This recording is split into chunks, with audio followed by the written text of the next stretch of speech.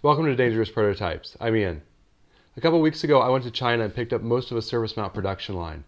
Our goal isn't to go into production, but I've seen a lot of these tools at hackerspaces, in university labs, at other people's workshops, and I wanted to get more hands-on experience with them myself. So we start with the beginning, which is a solder paste dispenser. This will shoot out solder onto a circuit board. This is what we're going to look at today. After the parts are on it, then it can either go into the reflow oven or onto a hot plate like this, which will heat the solder and melt it so the parts stick to the board. And then afterwards, if you need to do some testing, you can put it into a test rig like this.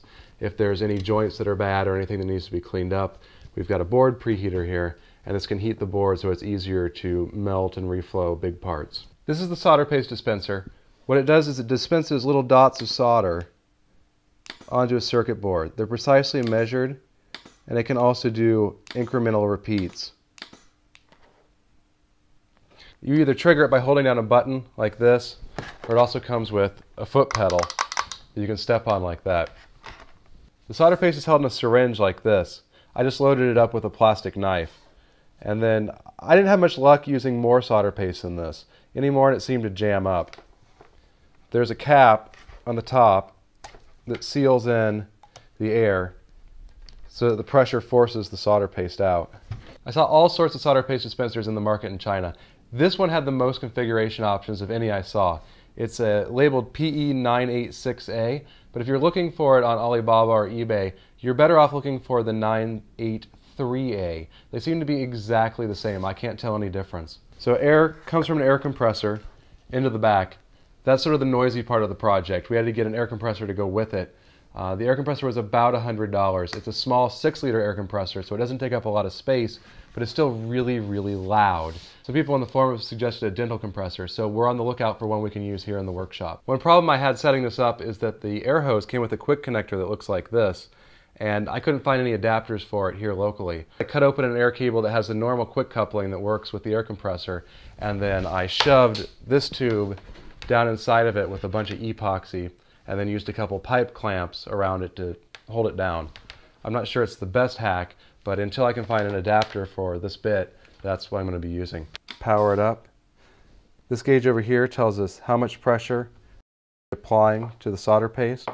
I find about 50 psi or so is working well without using so much air that the compressor is running all the time. There's also a vacuum setting on this one, and what that means is when you dispense solder, at the end it sucks back just a little bit. That helps break it off from the nozzle so it goes cleanly onto the board. I'm using just a little tiny bit of vacuum. If you turn it up too high, you can actually hear a whooshing sound. So I assume it's using a venturi tube by bleeding off some of the air from the compressor through a venturi tube to actually create the suction that it used for the pullback. I'm not entirely sure though, I haven't opened it up. It shows us the currently set dispensing time, which is in seconds or fractions of a second. That's set with this timer down here. We found 0.08 to be pretty good. This has 16 modes that are set with dip switches on the back.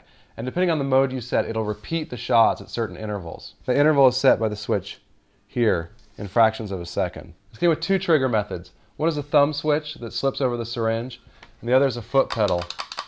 The instructions suggest holding the syringe at about a 45-degree angle. You push the button and it dispenses the drop. In this mode it'll stop when I release the button. In some modes it'll do multiple shots.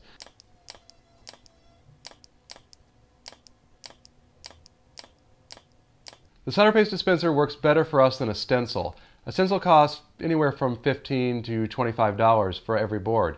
And if you're just doing a one-off prototype and you're not quite sure it's going to work, especially if you're sure you're going to have a second revision, then that's a lot of extra money for each set of boards, especially when boards are so cheap now. So this tool, for the price of about 2 solder stencils, lets you quickly go over and place drops of solder. Then it's ready to go through a pick-and-place machine or even be stuffed by hand. I've tried 2 types of solder paste so far. Both are lead-based. One is Sparkle Paste, a Japanese brand. It was really thick and didn't want to dispense well. It's in this syringe, and I didn't have much luck with it. The paste I'm using in here now is mechanic paste. It comes from eBay in little tiny tubs for $2 or $3. I never temperature controlled it. It hasn't been stored properly, but it still seems to work okay. I'm going to stuff this board with 0805 components, but also just for a test, I'm going to put down a 64-pin pick on this 0.05 millimeter footprint.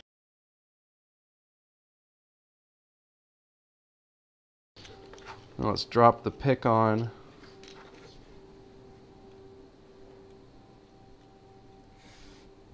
I want to test it with a variety of part sizes. So I'm going to add a USB jack on here. That's heavier and has more thermal mass, so it'll reflow differently. And I just want to see if they all come out of the oven soldered well.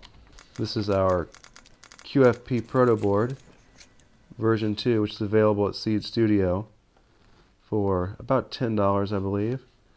We use these in the workshop to prototype projects that we don't want to make a custom PCB for yet. You can drop your TQFP chip there, connect up all the extra components you need, including a crystal, maybe level translators, or some sort of USB converter. Now that I've got some demo parts stuffed on the board, we'll toss it in the reflow oven and solder it. We'll go over this more in a couple weeks. In here I've got 2 extra little circuit boards to hold the board up off the metal tray. A couple people recommended this trick, and I don't know if it's more even or not, but I'm doing it anyways.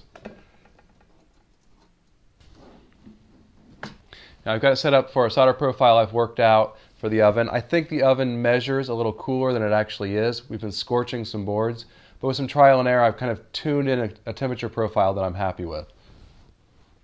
And we will start it. And I'll be back in about 11 minutes to check on the boards.